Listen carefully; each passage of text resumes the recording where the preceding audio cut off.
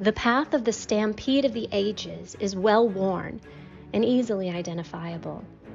It's where countless generations of people have hurried through life, mindlessly following the heels of those who traveled before them.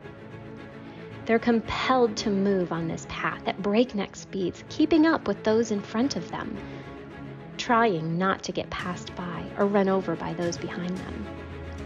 They hardly know in which direction they're traveling. Desperate for someone to slow the pace, they long for rest.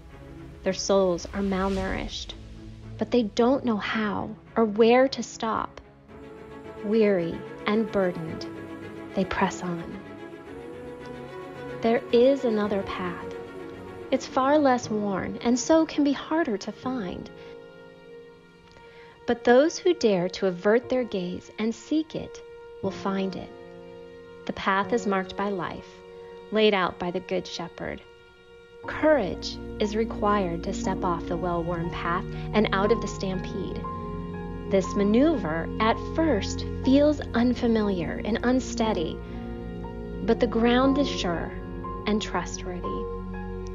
When you step out, the shepherd will be right there to steady and guide you. When you look up, you'll quickly see that he has prepared a feast for you, right there in the presence of all those still speeding by, the righteous and the unrighteous alike. As you come to the table, you'll realize the air is clear. You can breathe. The noise is quieted. You can hear the voice of the shepherd. There is a place prepared just for you. You can rest your weary limbs. There is a feast laid out for you. You can freely nourish your famished soul. Relief is palatable. Satisfaction is sweet. Abundance is overflowing. Jesus said, "Come to me, all you who are weary and carry heavy burdens, and I will give you rest."